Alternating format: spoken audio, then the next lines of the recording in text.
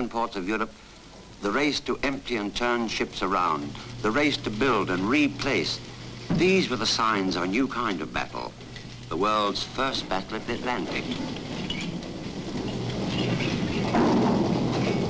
Enough ships, enough men. In 17, a cousin of mine was a cadet in the Royal Flying Corp. He remembers Prince Albert, later to become King George VI, watching their antics at an English South Coast town.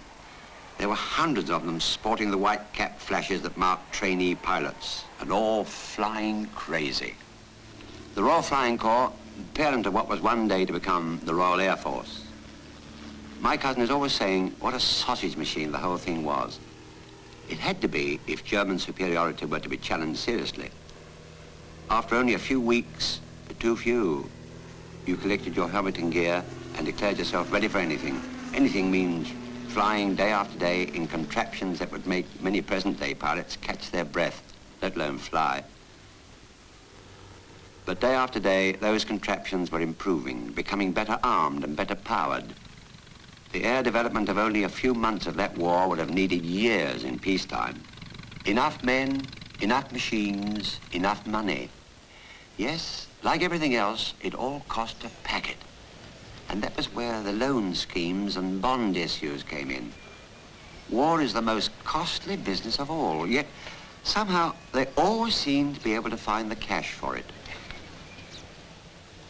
But enough of everything meant too often not enough for the home front. Rationing in Britain had still to come, but there were plenty of demonstrations like this with mothers and babies up in arms over official muddles in things like milk prices and distribution. That winter, many essentials became conspicuous by their absence, and go find the coal for yourself became the maxim for many a British family. Find it and take it away.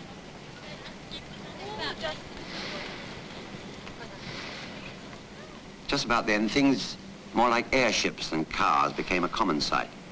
You could run a car for quite a time on the coal gas that one of those bags held, as long as you didn't overfill it and take off. But for most people, getting about meant walking or cycling. Fewer buses meant using your own feet, one way or another. One thing there never seemed a shortage of: good cheer. At the shows and concerts to entertain the troops and wounded, no lack of entertainers. Admittedly, like the pilots, some of the dancers could have done with a bit more training, but enthusiasm was what really counted.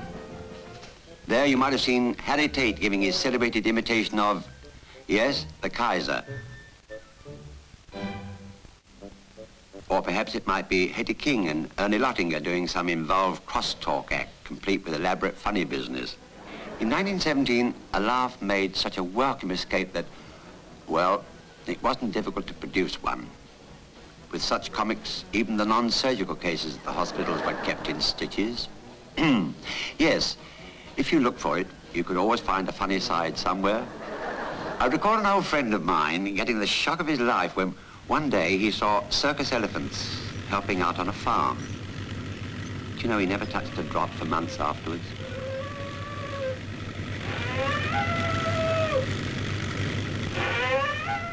Pulling your weight, that was the mood and spirit of 1917. And with such a spirit, you felt that the Allies couldn't fail to win, sometime or other. Of course, just as long as they had enough elephants.